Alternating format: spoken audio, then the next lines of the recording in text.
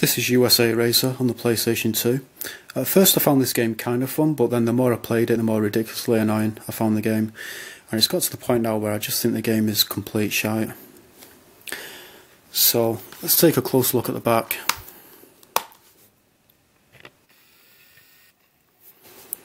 So there it says the Ultimate Race through the USA. I'd say it's anything but ultimate. Down here it says wave hello to the President as you speed past the White House and do never before seen stunts in the movie studios of Hollywood. I'm not really sure why it says that, because you can't do either of those things in the game, so that's kind of weird. And you can see the characters as well and the cars that you can drive in the game. So you've got like the Bolt there, who drives a cab, Holly, who drives this 1950s Cadillac, I think it's supposed to be. Although you can't actually drive that particular vehicle in the main game. You drive her vehicle in the main game is like a modern convertible sports car. You've got Suave there with his limousine, the Duke with his 4x4, Slam D with his truck, and Pops with his old-fashioned truck. Yeah.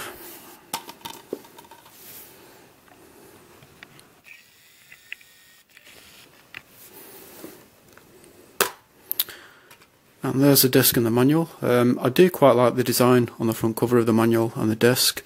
Unfortunately though, these are pretty much the only good things that the game has got going for it.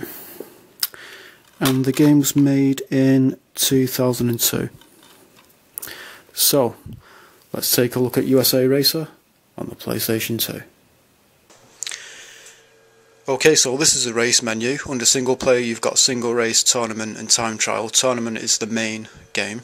Under two players you've got duel and cop versus racer.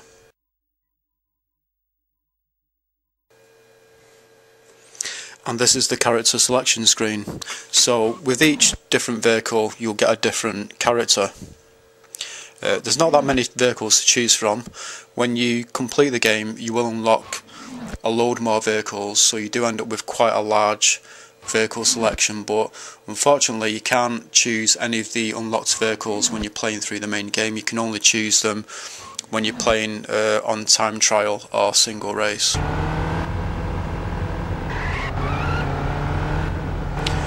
So if you haven't guessed already by the title of the game, this is basically an all-American racing game. It's really cheesy and corny, and not in a good way either, it's just in a lame way really.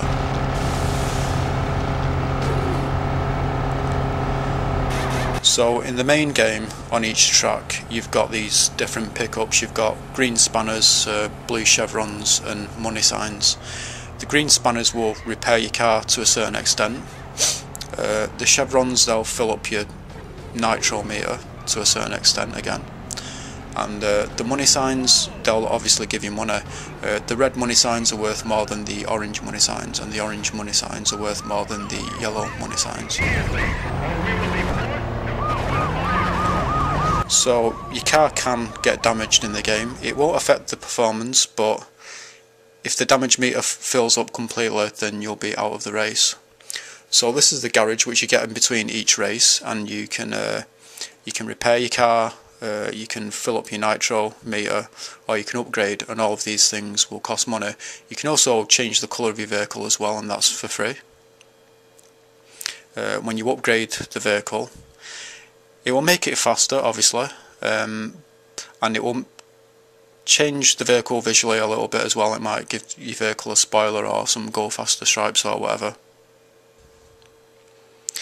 And before each race you get this race preview where you get this annoying, cheesy, corny American guy giving you a rundown of what the track is like, and you know, and where you're going to be racing and whatever. It's just kind of cringe-worthy, to be honest. Would make even a cow squirt milkshakes. It's a midday showdown and this is no time to drive weak.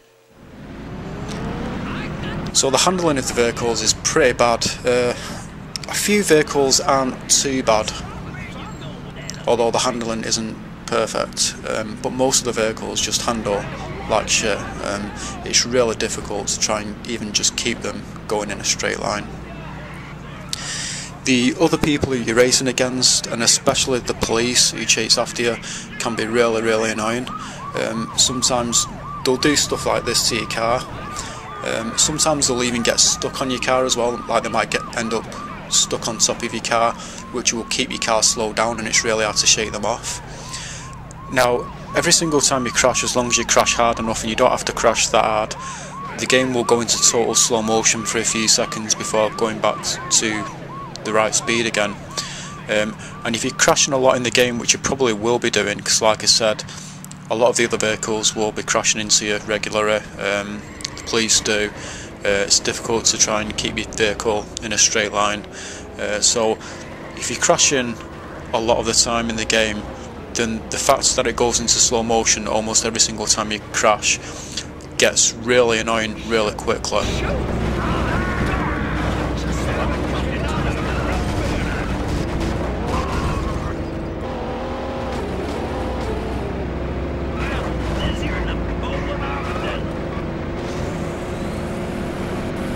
So because of the vehicles being really difficult to control, and you know, you'll be crashing a lot, because of the fact that the game slows down almost every single time you crash, because of the fact that you get vehicles stuck on top of your vehicle and you can't shake them off, and that keeps you slowed down, the fact that you get other vehicles like spinning you out and crashing into you and stuff, it just makes the game really annoying to play. I think this is probably one of the most annoying games that I've ever played.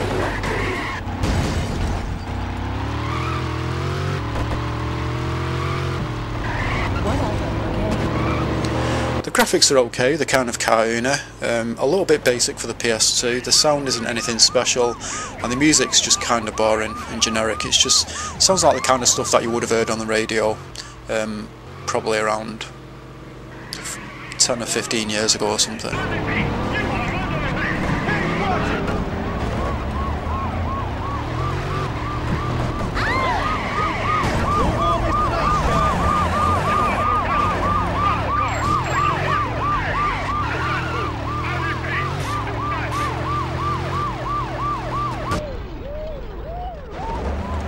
So the game has got 3 difficulties.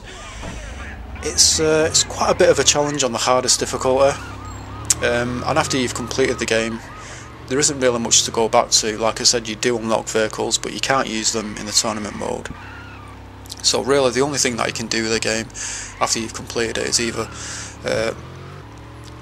play against another player, or you can just do the time trial races and try and get good times. To be honest, this is a game that I'm never going to bother with playing again.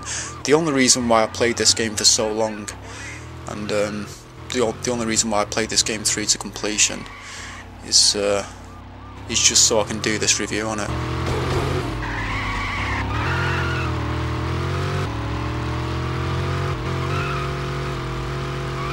So yeah, to sum it up, really bad game.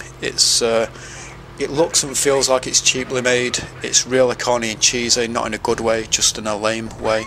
It's really fucking annoying. Not much to go back to once you've completed it. And